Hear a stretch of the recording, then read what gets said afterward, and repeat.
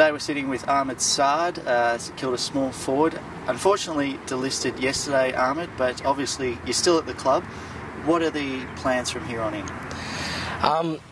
So yesterday was a tough day, just to know that I got delisted, but it's something that we did speak about and it was one of the plans to go forward, and it's obviously for the best interest for the club and for myself as well. And the plan is hopefully that we can, pick me up in the rookie draft and everything goes okay and I can be back playing, hopefully next year or the year after. So as it stands, you're not on the list, but obviously you are very much still a part of it. Are you still made to feel a part of it by those at the club? Yeah, definitely. The club has been very supportive from day one. Everyone around, the players, the staff, coaches have all given me support, call me, pretty much every day and make sure I'm okay. And most importantly, made sure that my welfare and my actual health and stuff like that is fine. So yeah, I definitely don't feel like I've been delisted. I've been let go by any means.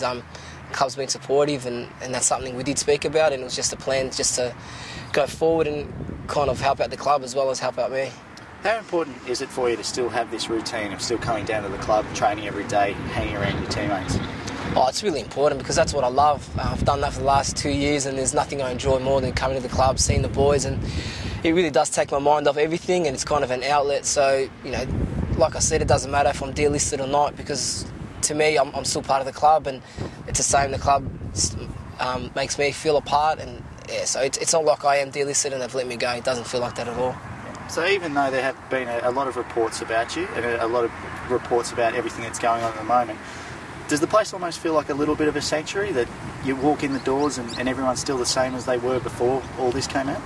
Yeah, definitely. The media's going to, speculate and say certain things, but, like I said, the club, from, coaches, directors, players, the staff, everyone's been, enormously giving me a lot of support. So, yeah, to me to come here, it's like an outlet. I come here, just enjoy myself with the boys, train like I've normally have, and it just makes everything a little bit easier, and hopefully everything does work out for the best and I can be back playing soon.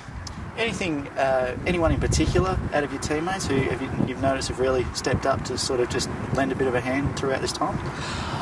Honestly, I can't name names because they've honestly all been great. Each time something's happened, there's players that have been really supportive, and I can't really name anyone because they've all been great. So it's hard to say one person because I've got that much support from everyone. So it's really hard to pick one. Yeah. So you still have a lot of hope for your football career going forward?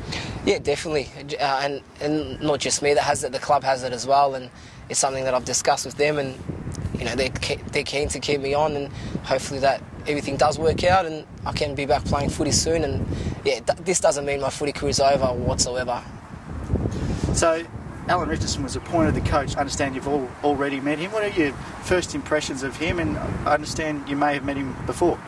Yeah, I was at the Northern Bullets at the time and he was an assistant coach at Carlton. So I met him briefly then, and today I met him briefly during training, and he offered me his full support and he said he's behind me and anything I need I can go speak to him. And so yeah, he seems like a really nice guy and I'm looking forward to working with him.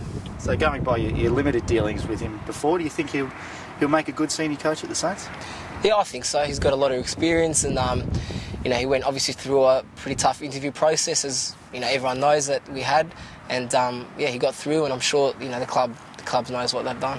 All right, well, Ahmed, thanks for the chat. No worries, thank you.